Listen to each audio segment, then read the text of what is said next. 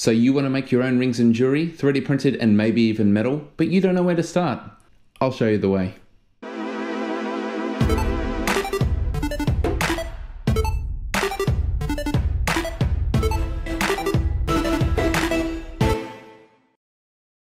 G'day and welcome to a new series where we're going to design and manufacture some rings and jewelry. This series will take you through 3D modeling, 3D printing and even investment casting so you can have your designs realized in actual metal. The only prerequisite is watching my beginner CAD videos on Onshape so you can follow what happens in these ones. Let's get started. We're going to make two rings side by side, and to aid with that, the first thing we're going to do is set up a construction line.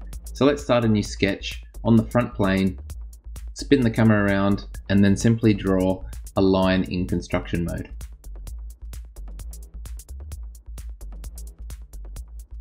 That sketch is finished. I'm going to press P to hide the planes, and I'm going to rename this one Axis.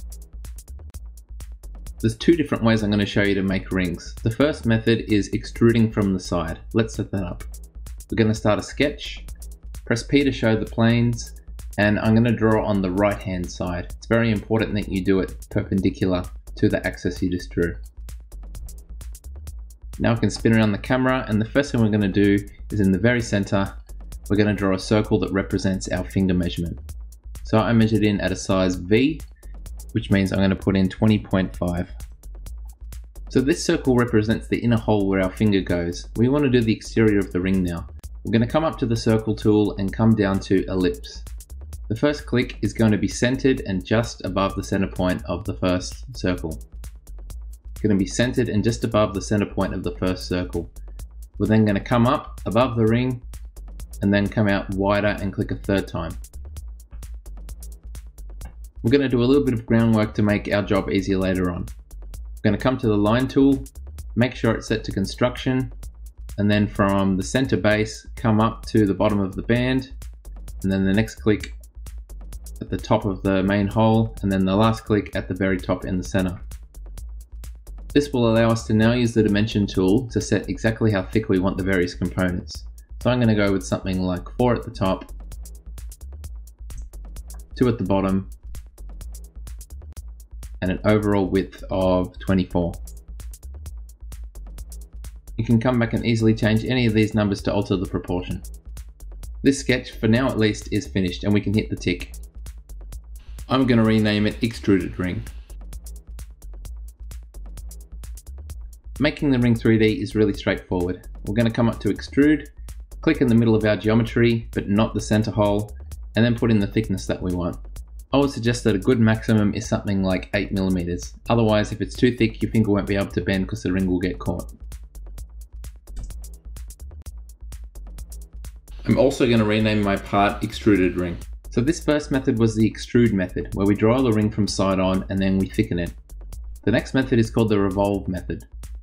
For this, we're going to start a sketch on the front plane. We're going to spin the camera around and we should see the first line that we drew coming across us. Next thing we're going to do is draw a rectangle, but not the type of rectangles we've done before. We're going to hit the drop down and come to the center point rectangle.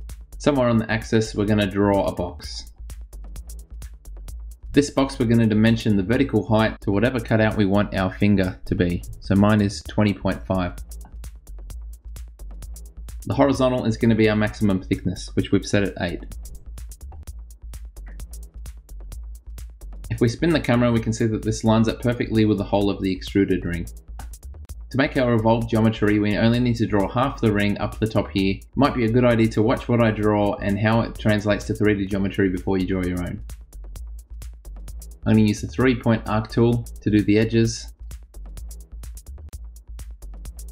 I'm going to draw one more construction line down the middle, just as a point of symmetry. I can then use the mirror tool to ensure that the left and right hand sides are the same. Onshape is prompting us to select a mirror line, so we click on this dotted line, and then anything we want to be mirrored goes to the other side. I'm going to finish this off with a little arc.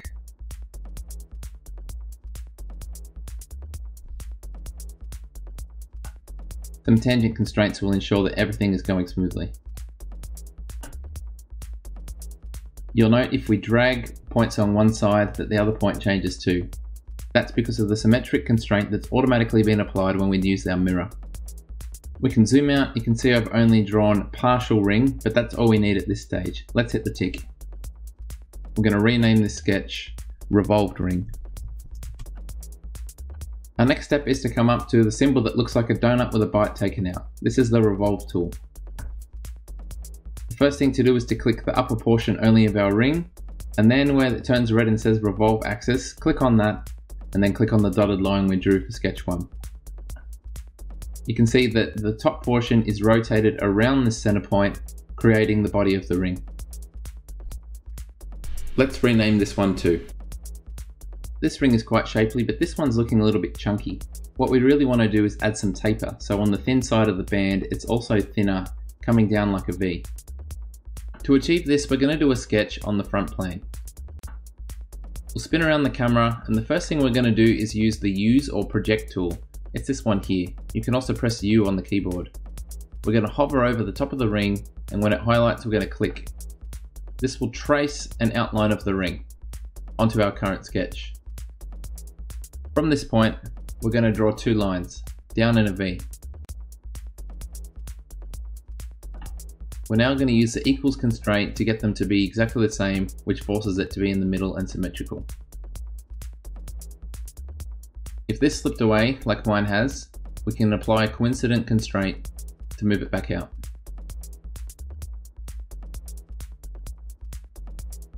You can now drag the V up and down to change your amount of taper. To finish this off, we're going to do another extrude.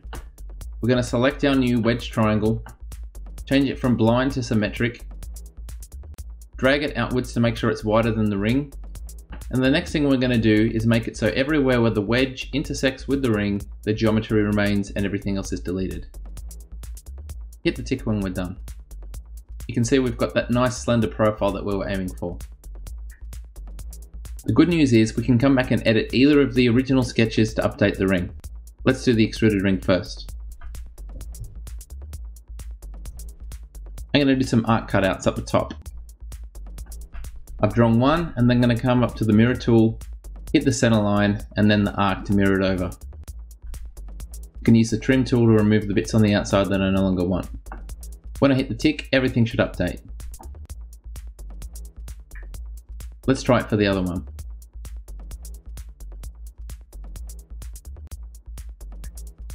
If we're going to have this cast out of silver, then money is important. What we're going to do is right click and assign a material to each ring. If we open this up and type silver, we'll be able to select it, and then when we hit the tick, it's applied. We'll do the same for the second one. The advantage of this is it will now give us an estimate of the weight. Clicking on the part will bring up this little button in the corner. When we click on that, it will show us the mass, volume, and surface area. You might have a target weight to keep your ring affordable. Every time you make a change, you can bring up this box and you compare whether you've made it more expensive or cheaper to manufacture. I'm now going to show you some simple ideas to make your ring more interesting without much effort.